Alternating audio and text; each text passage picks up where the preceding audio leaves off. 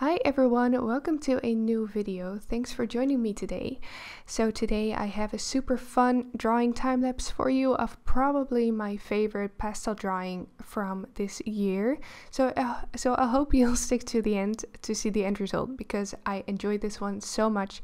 I'll be drawing a hyacinth macaw with pastel pencils on this color Pastelmat. It's called Sand, and I have never worked on this color Pastelmat before. So my plan for this one was to draw the macaw on a rather large size and then keep the background completely empty so that the color of the Pastelmat would contrast really well with the macaw itself to make him stand out really well. So I think I succeeded. I really hope you enjoy it. So I will talk you through the process a little bit as well.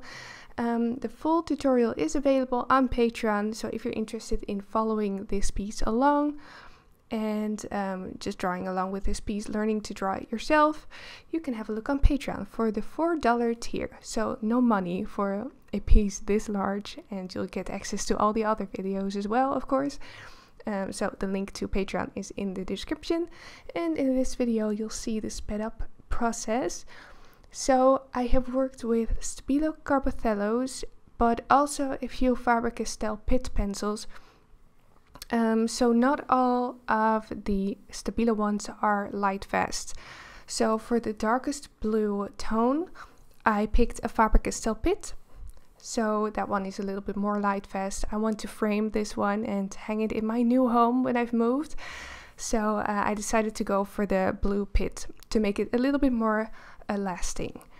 So also the size is 13 by 17 inches, rather large, and I wanted to keep the paper completely clean and empty, so I decided to work from left to right. Usually I start with the head of the animal and then work my way towards the body, but for this one the risk would be too high, the risk of smudging and getting the paper dirty. So I started with the wing and then worked towards the head very, very carefully. I had to make sure that my hand didn't touch the paper so much. And you can also just put another piece of paper underneath your hand while working. But for this one, I just decided to not touch the paper as much as possible. So I kept the wing pretty undetailed because I wanted most of the detail to be on the head and the beak. So you can see that I did put a little bit of wing feather texture in there, but it's not too prominent. I decided to move on to the rest of the macaw first, and then I could decide later if I wanted more detail in the wing or not. So what I did first is just fill in the whole area that I was working on in that time, fill it in with the base tones completely, and then make sure that all the base tones were blended nicely, and then I could add the details on top. So I started off rather dark, usually with my darkest blue tone from Faber Castell pitt, but I also mixed in more blues, like some lighter blues from the Stabilo line, also some greenish turquoisey tones, and also some purples to make sure that there was enough depth in the feathers. If you add only blue or only blue and gray, for instance, it would have looked pretty flat. So I added in as many tones as I could find to make sure that the feathers looked very deep and colorful. I always draw fur, so I'm not used to drawing feathers, so that's why I say fur sometimes instead of feathers. But actually I enjoyed this one very much. I'm not that used to drawing birds, but lately I've been starting to getting more into birds, and I've really enjoyed this one, so I'll probably be doing more birds in pastels. So for the cheek, I didn't add in all the details yet. I decided to move on to the forehead and the eye first. So I did do some base layers and some very basic layers for the feather texture as well.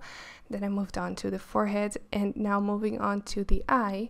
So around the eye there's a piece of skin, very bright yellow, nice skin to draw. Contrasts really well with the feathers, and it also fit the background color really well. So that's why I also chose this background color. And I decided to do that skin area first and then move on to the eyelids and the eye. So when I fill in the eye, I make sure to not only add black. So on the reference photo, the eye was very black, but I start out with a base tone of number 770 here. That's a very dark purplish grayish tone. I think it's called Payne's gray, but I'm not sure, which put down a really nice base layer for the eye, and then I could go on top with black to deepen it. So also, in combination with my Stabilos and Faber Castell pits, I added a Cretacolor pastel pencil, the black one, which is supposed to be one of the blackest pastel pencils around, and actually it really is. I've used it on the beak as well later on, but also in the eye, and it gave the eye so much more depth to it. So I would really recommend getting that one. It's the Cretacolor a black pastel number 2 or something like that. So if you can find it around at where you live, definitely give it a go, because it really helps getting the extra deep black tones in your drawing. So then for the forehead, I found this one of the most enjoyable pieces or parts of the drawing.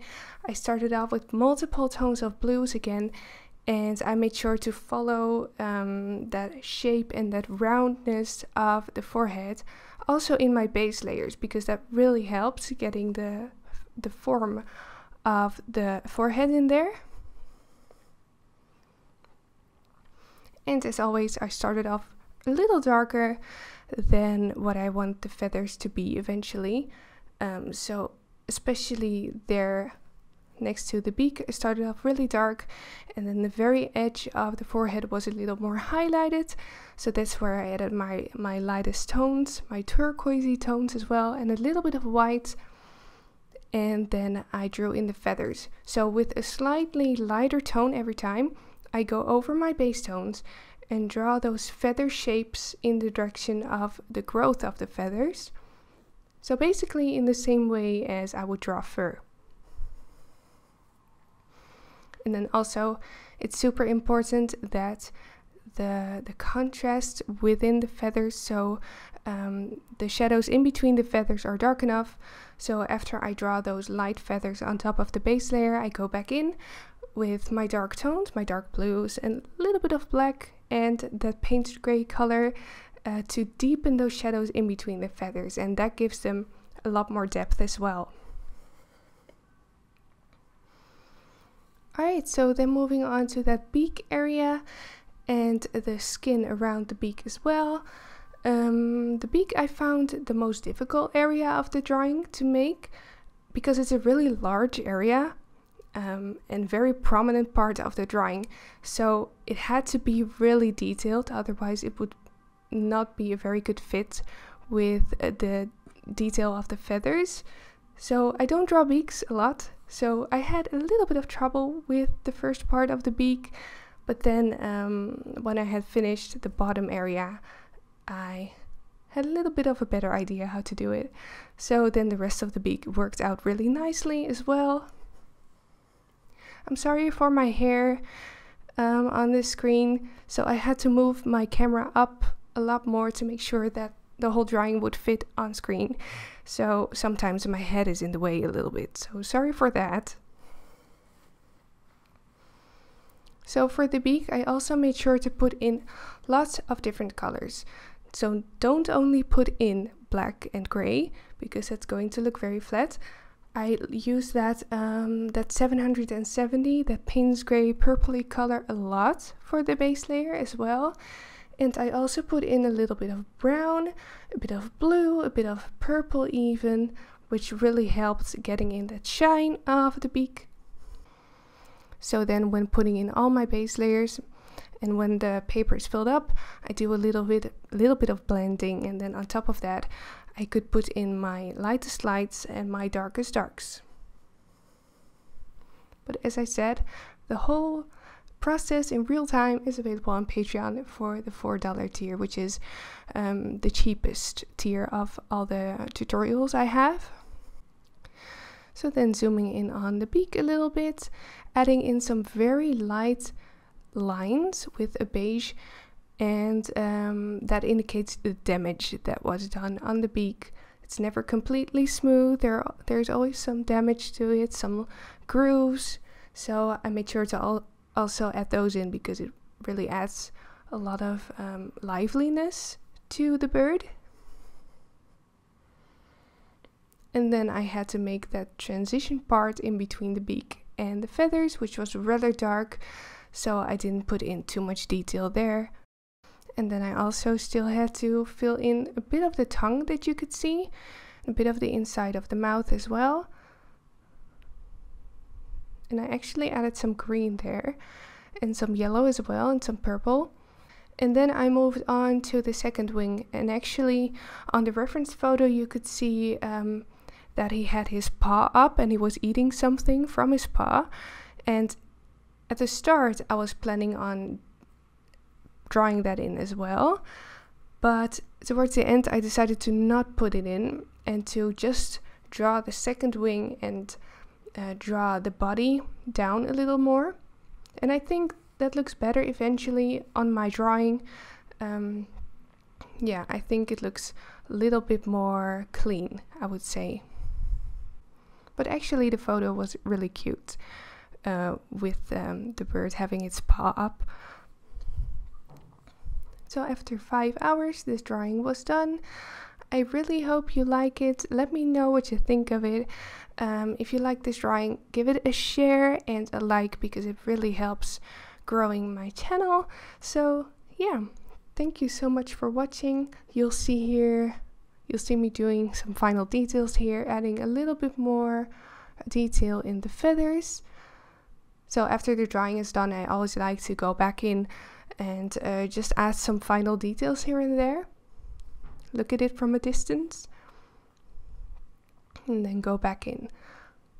And then after the very final details, this drawing was done. So I really hope you liked it. Let me know what you think of it below. And then I'll see you in the next video.